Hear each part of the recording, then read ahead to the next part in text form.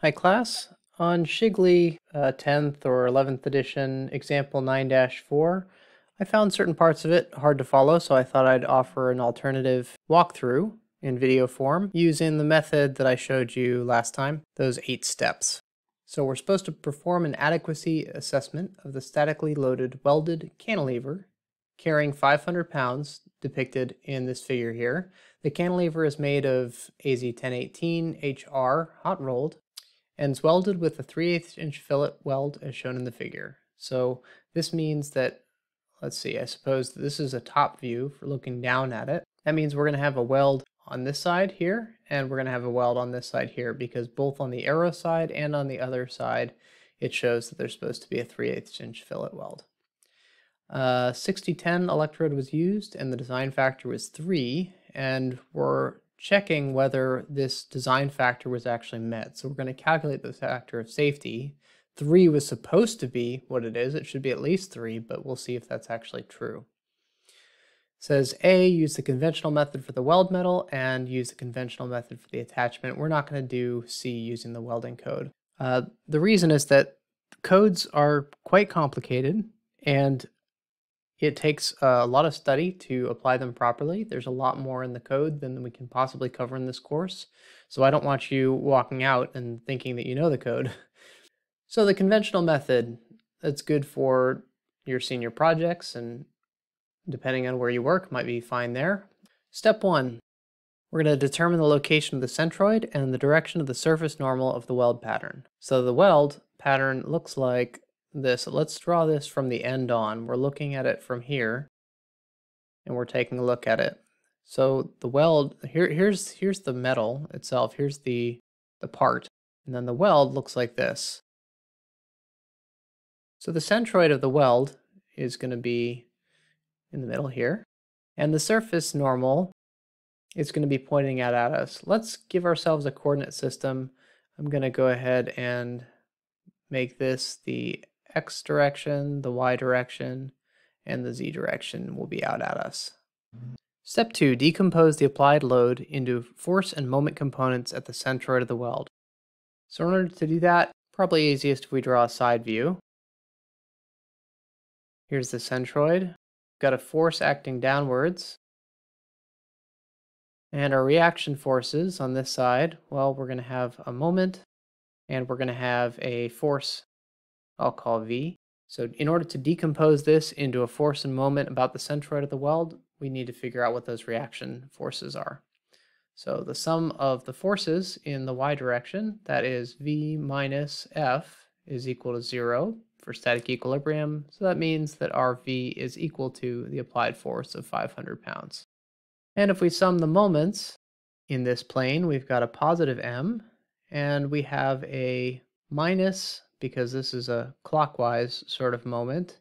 The distance here is 6 inches. I'll call that L. L times F, and that's it. So that's equal to 0 for static equilibrium. So that means our reaction moment is equal to LF. That's 6 times 500, 3,000 inch-pounds. And what directions are these in? Well, this force, this is in the Y direction, yeah, the Y. So I guess we should probably draw our axes on this diagram too. So this is our Z-axis, and this is our Y-axis still. And in this view, the X-axis is pointing actually away from us into the page because of the way we rotated things. Because this view is looking at it from the end on. So if we have to rotate it to the side, we're going to rotate the front end of this over to the right in order to view it this way. Then that X-axis is going to be going into the page. And this moment here, that's going to be acting in the, it looks like about the X-axis. Step 3, determine what kinds of primary and secondary shear stresses that these things cause. Well, we know that our force V is going to cause a shear stress, primary shear stress. And the bending moment, M, it depends on what the direction is. The moment here is about an axis that is perpendicular to the axis of the weld.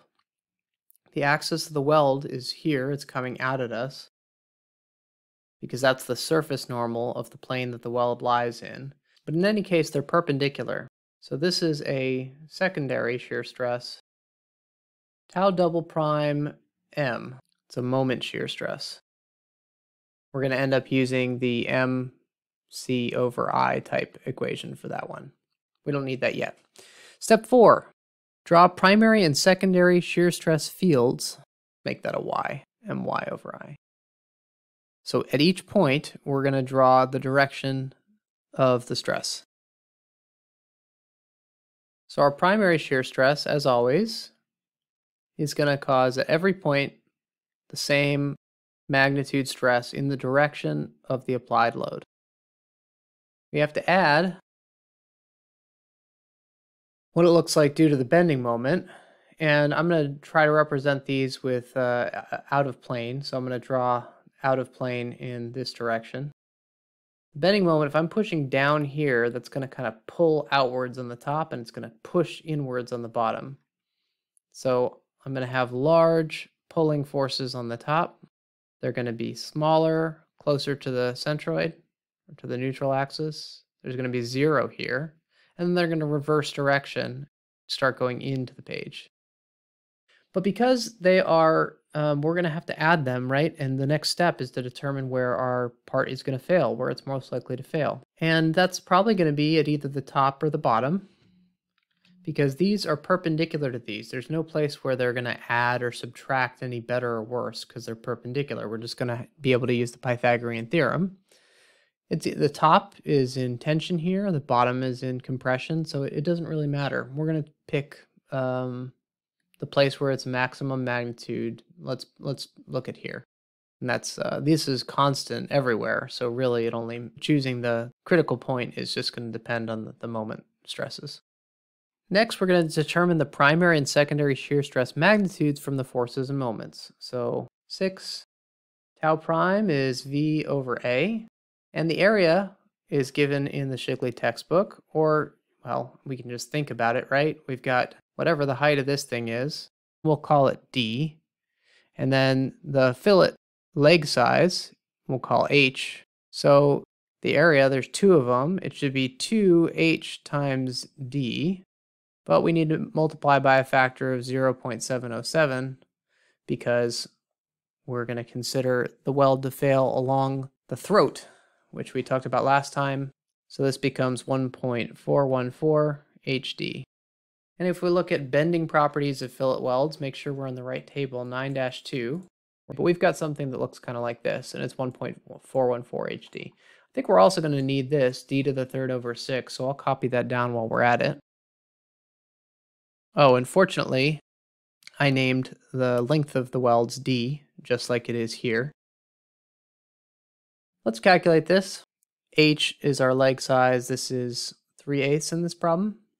And D is 2 inches. So the area is 1.06 inches squared. And so we've got 500 pounds over 1.06 inches. Gives us a primary shear stress of 472 psi. Our secondary shear stress, we have an my over I sort of thing. I write y, the book puts r. You can use whatever symbol you want as long as you pick the right idea. I think it should be y because this is actually in the y direction in this case. So, and it's the maximum y dimension. It's a d over 2. The moment we calculated before as 3,000 pounds. Y is 2 divided by 2. And on the bottom we have I. So IU was d to the third over 6. We need to be careful. We need to multiply 0.707 h times IU. That's going to give us I. 0.353 inches cubed. Where this factor of 0.707 comes from the same reason here is because we're looking at the throat thickness, not the leg size. Okay, so we get 0.353. Just as it shows in the book, we get 8.5 KSI or 8,500 PSI. Step 7, we're going to add the primary and secondary shear stresses as if they were vectors and calculate the magnitude. Well, these are perpendicular. These ones are facing down, these ones are going out of the page, so we just use the Pythagorean theorem. So tau, the total magnitude, is equal to the square root. We've got tau prime, that's going to be squared, plus tau double prime, that squared too. And that gives us, say, 8510 psi. Finally, step 8, we're going to figure out the safety factor. Now, what I showed you to do before is if we wanted to see whether it was safe or not, then we are going to compare tau to 0.3 times the ultimate tensile strength. To get the safety factor, the book is not using this sort of relationship. This relationship here is actually coming from experiments probably, and it's in the codes from AWS, the American Welding Society, and AISC, American Institute of Steel Construction. For example, you can see it says here in the American Welding Society's section on design for welds, design of welded connections, the allowable connection stress on a fillet weld is the shear on the effective area, where it's defined the effective area to be through the throat, 0.3 times the nominal tensile strength of the filler metal. And so it doesn't tell you explicitly, but there is already a design or a factor of safety that's built into this, but it doesn't tell you what it is. So we're not going to use this. Shigley has started with kind of the relationship that sigma prime is the von Mises stress, is equal to the yield strength at yield. And so we say, well, how our factor of safety is defined as how many times could we increase the von Mises stress and not yield? Or equivalently, N is equal to Sy over our von Mises stress. Now we're pretending that this is a shear stress, right? And so what is the von Mises stress when we've got pure shear? One way of looking at it is we've got a situation of plane stress because there's got shear in one direction, and in that coordinate system we've got zero stresses on opposing faces, actually in all of our faces. But our formula for von Mises stress in plane stress, which we have, is sigma x squared minus sigma x sigma y plus sigma y squared plus 3 tau xy squared. Everything else is 0. All of this stuff is 0. We've just got this 3 tau xy squared. So this becomes root 3 times tau xy, or tau in our case. So let's plug that in and see what happens. This is Sy over, let's borrow this, and let's figure out 1 over root 3. 1 over root 3 is approximately 0.577 times Sy divided by tau. And so the Sy, this is for the weld material, the filler. We've got a 6010 electrode, 50 psi or ksi is the yield strength. So we've got 0.577 times 50, and we're going to divide by 8.51. And we get 3.39, which was greater than the required design factor of 3, so we're okay here. Okay, the next part says we need to analyze using the conventional method for the attachment of the cantilever metal. Now it's kind of vague here. What does it mean by the attachment? Does it mean the attachment between the weld and this gray plate here? Does it mean the attachment between the weld and the part here? It could have meant either one of those things, but actually it only shows in the book the stress on this part itself, like the bending moment in the part, the pink part itself. That's the calculation it's doing in the book. If I had asked you to analyze a cantilevered beam that looked like the part that we have here, and I asked you to find out what the maximum stress was and the factor of safety, this is exactly what you would have done. You'd say, well, we have this force F, this is 500 pounds, it's creating a bending moment, internal bending moment about here. Our bending moment is 3,000 inch-pounds force. You would have looked up the formula for the moment of inertia. You'd have said the normal stress due to the bending moment at the top here. This is where the bending moment's normal stress is maximum. That's probably where it's going to fail. So you're going to say sigma is equal to my over I. You say I, in this case, is bh to the third over 12. B, that's the thickness. We've got a 3/8 inch thick part. H is a height of 2 inches and 12. So let's go through this. This is 0.25. And so our my over I, we've got m is 3,000 That gets multiplied by y, which is 2 inches divided by 2, so just 1. And we divide by 0.25, and we get 12 KSI. And we said, well, what's the factor of safety on that? Well, it's just N times our von Mises stress is equal to SY. Well, what's our von Mises stress in this case? We're in plane stress, so our von Mises stress is given by this formula here. But look, sigma y is equal to 0. We've only got a sigma in one direction, and we've got no shear stress in that coordinate system. So this really just simplifies to our sigma from the bending moment squared. Well, and we can take that square root. It's just whatever our sigma from the bending moment was, which makes sense. It's like in pure tension, something's going to yield at the tensile yield strength. So N is equal to SY over sigma from up here. Now, what is the yield strength that we're going to use? We need to be careful. The yield strength is for that material. It's AZ1018. Here's 1018, hot rolled. The yield strength is 32 KSI. Because we're just analyzing the pink part right now. That's all the book ended up doing. So we have 32 divided by 12 gets 2.67, which is not greater than 3, so we fail. So it wasn't satisfactory. So this is the calculation that the book was doing, but I can understand why this would be confusing because we've also talked about attachment between the weld and either of the two pieces of base metal. So I think it's worth talking about. We don't have to go through the calculation, but talking about how we would also analyze those and maybe why the book chose not to. Well, one thing I think is that the book, while it does analyze in some simple situations what the attachment strength is between the weld and the base metal, it only does it for very simple shear and pure tension cases, and it doesn't ever do it. No, it shows no examples for when you have a bending moment of some sort that's causing stress distributions and all that sort of thing. So it doesn't really outline a method for doing that. So one way that you can do it, the most conservative method I've seen, is you just say, all right, look, I'm gonna be very conservative here. I know that the attachment between the weld and the base metal, if you look at a fillet weld, right? We'll look at a fillet weld from the side.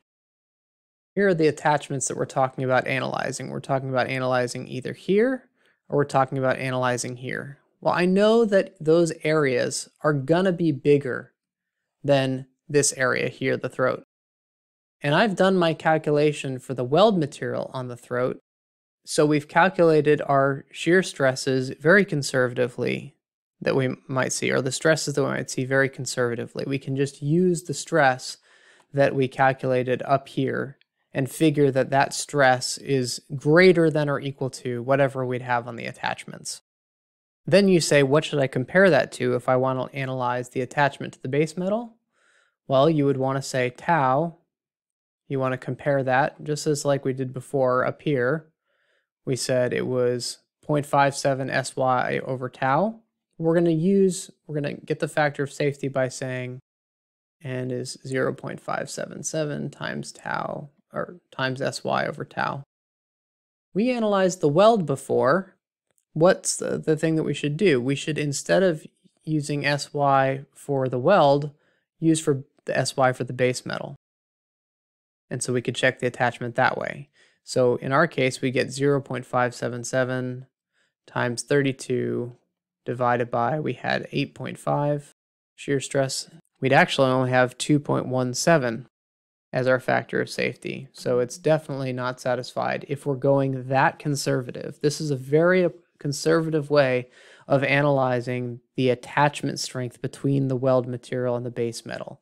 In a sense, it's analyzing the weld as though some of the base metal had seeped into, when it was liquid, into the welded area, and that's where it was failing. So if you want to be very conservative, this is one way that you could do things.